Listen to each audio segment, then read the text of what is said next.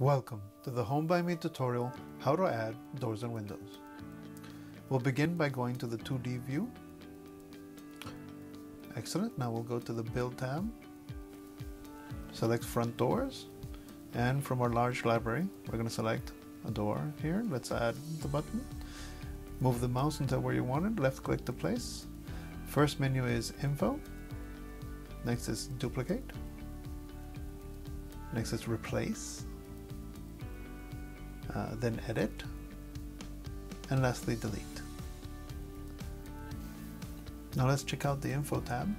Here you'll find a detailed description of the product as well as items for you to replace. Now let's add some windows. Return back to the Build menu, go to Windows, add the first window. Now we use Duplicate to quickly fill out the wall with windows. Space them out correctly, and let's take a look. Bravo, it looks great.